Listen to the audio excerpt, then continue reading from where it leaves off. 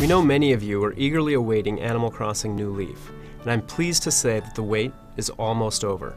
We're working hard at completing the North American version of the game, and you'll be able to play it in just a few short months.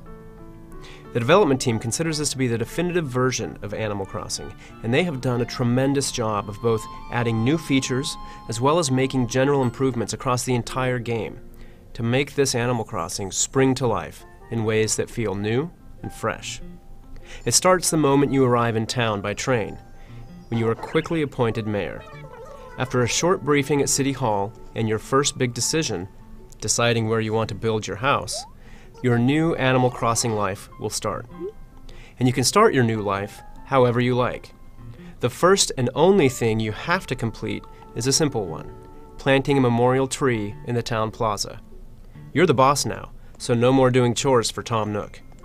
You can meet the animal citizens of your town at your own leisure, and instead focus on jumping right in to shaping and customizing your town the way you like. Your house is one of the first places you'll start customizing your town, and since your initial loan is much smaller this time, you'll be able to pay off your first house and begin planning your first remodel much more quickly. And now, you can customize the outside of your house for the first time too. Add a hedge, change your door, or make the roof look like a Japanese castle. There are many ways to make your house stand out. When you do decide to meet your animal neighbors, you might find some new species living in town. And you'll find some of your favorite familiar characters have set up shop in the new Main Street shopping area across the tracks. You'll spend much less time running around from place to place, and instead, you can get all your errands done at once. And you'll even find getting those errands done to be much more convenient with the handy touchscreen interface.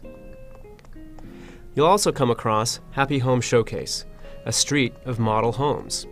This is where you can see the homes of players you've connected with via Street Pass.